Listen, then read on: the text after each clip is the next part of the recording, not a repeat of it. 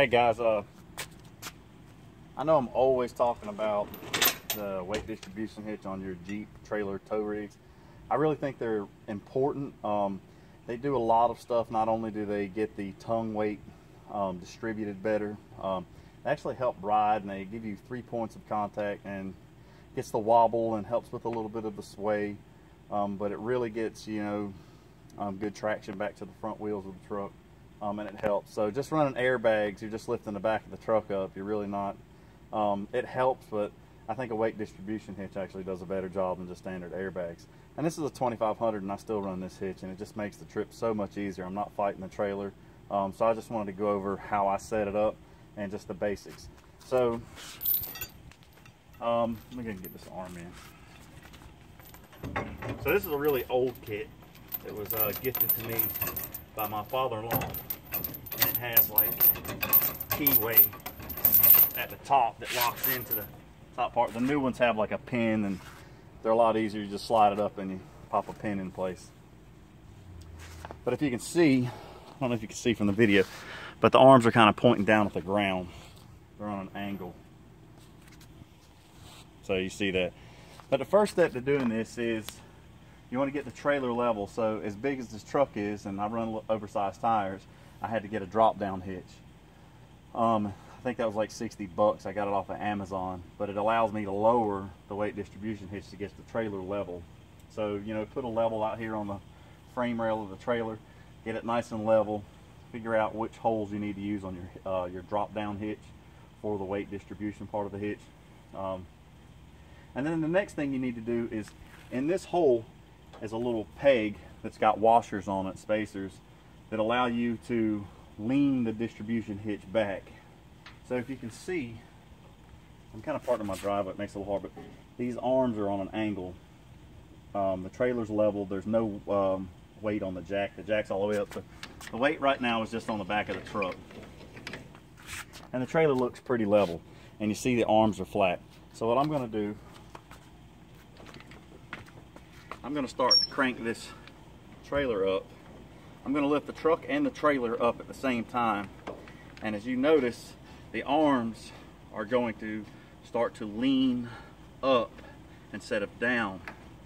And what we're doing by lifting the truck and trailer together with those arms like that is we're generating preload on the arms when we lock them to our brackets. And you know, you got to get it pretty high. You can watch it's going up. And you'll want to play around with this adjustment, whatever you think is the right preload. Again, this is an older style. The newer style have like a pin that the chain link goes over, and they've got a rod that helps you pop them over. I've done this enough that I know that I need 3 links showing. So I'm at 3 links. The higher you crank it and the closer you get the arms to the bottom of the rails of the trailer, the easier it is to lock your brackets in.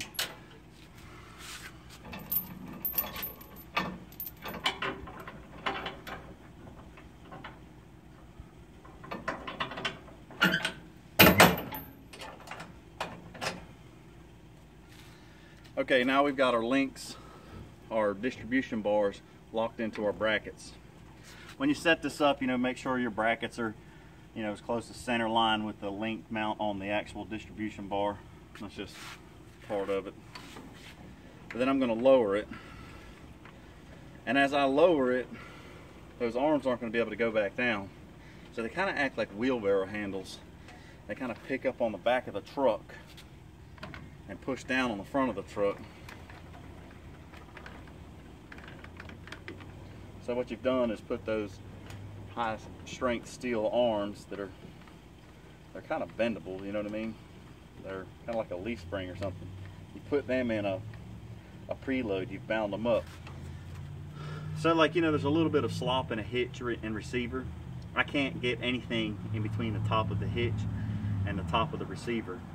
But there is a gap at the bottom now because these arms are picking up and creating, like I said, preload. But that's how you set those up.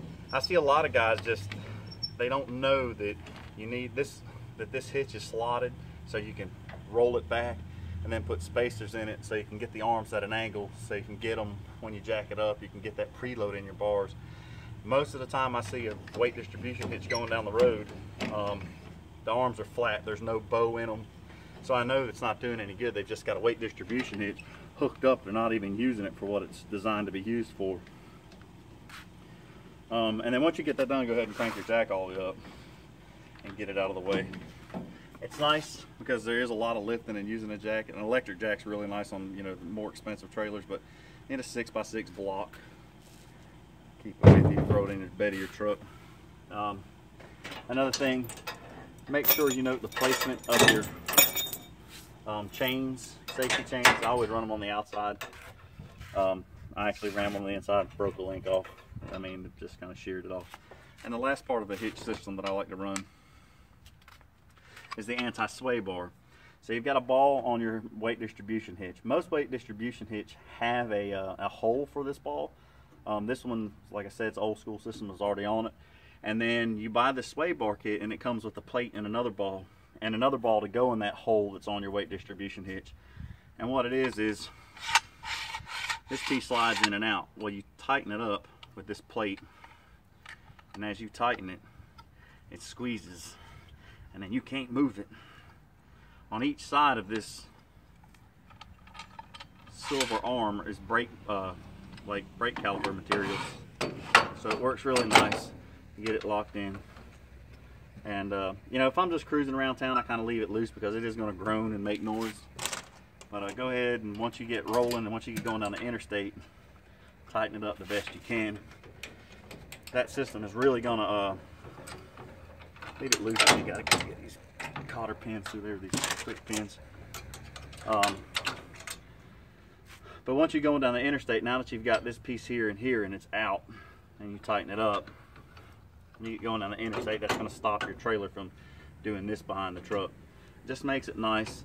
Pulling a trailer a long distance can wear you out more than just driving, but getting a hitch system and a sway control system that really works well with your trailer and getting it dialed in for the load that you're pulling really makes your trip easy. It makes it nice, and it's just a lot safer that way too. So you guys check these out. This thing came from Harbor Freight. It's just like the Reese ones that I've noted. And Harbor Freight also sells a weight distribution hitch. I'm not a huge Harbor Freight guy, but I think because it is a DOT item, it's something that you're going to use to go down the road to pull a lot of load with. I think they have higher standards on it, and they've got a pretty good price point on it, and you get one of those 25% off coupons, and you're in there with one. So check them out. Or if you're a Reese guy or Kirk guy or whatever, just go get one. But there's all different types. There's tons of manufacturers' videos on how to actually set one of these up properly. I just gave you the basic rundown on how to do it.